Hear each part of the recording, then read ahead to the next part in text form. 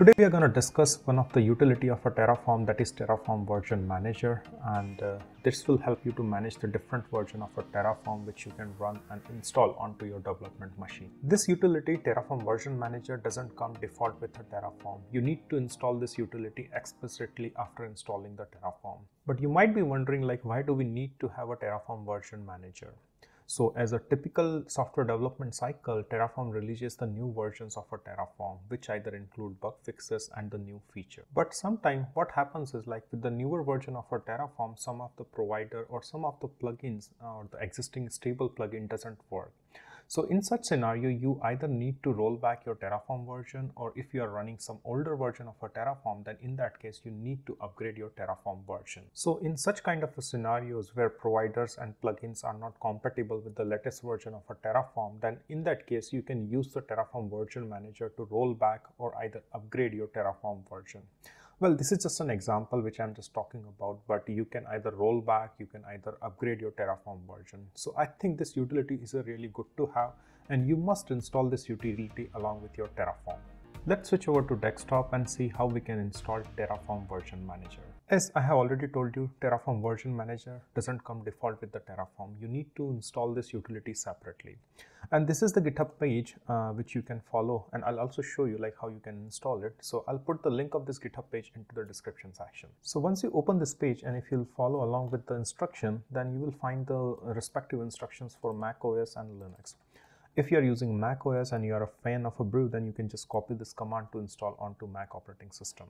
Or else, if you are using a Linux operating system, then I would recommend using this instruction where you need to clone the GitHub repository and then you need to transfer the executable into the bin directory. I'm just going to use, although I'm using the Mac operating system, but I can pretty much follow these instructions for installing the Terraform Version Manager.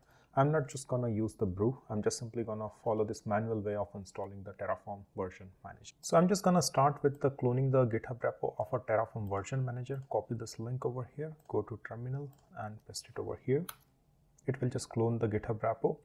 Second, it will export the environment variable or add to bash profile. So I'm just going to copy this command and paste it over here. After that, there is one more command for bash rc. So I'm just going to copy it. It is also exporting the path, and I'm just going to paste it over here. And once you're done with these commands, then you can run the command tfenv-v. That will verify the version which you have installed. So here you can see the version which I have installed is 3.0.0. After installing the Terraform Version Manager, let's run some Terraform Version Manager commands to verify the available versions of a Terraform. So the command which I'm just going to run is terraform env list remote. And here you can see it is giving you the list of a version. So these are the versions which is available for you for installing the Terraform. So here you can see this will start from, I think, the very basic or the first version of a Terraform, and it will go all the way to the latest version, that is 1.3.0 alpha. And here you can see the latest stable version is 1.2.6. So here you can see, it will show you all the available versions of Terraform till the date. Now let's assume you want to install some older version of a Terraform. Then how can you do that using the Terraform Version Manager? So the command which you need to use is terraform env, then followed by install and the version. So I'm just gonna install the version 2.4. And here you can see it has installed the Terraform version 1.2.4. One more interesting thing, you can install multiple versions of a Terraform using Terraform Version Manager, and you can set which one to use it. So I'm just going to install one more version, that is 1.2.3. And after that, we will tell Terraform Version Manager to use 1.2.3. And here you can see it is switching the version from the 1.2.6 to 1.2.3. And if you're not sure like which version of a Terraform you should install, and you want to install the latest version of a Terraform, then what you can do, you can simply run the command tfenv followed by install, and then you can just simply apply the latest. So it will install the latest stable version of a Terraform onto your system.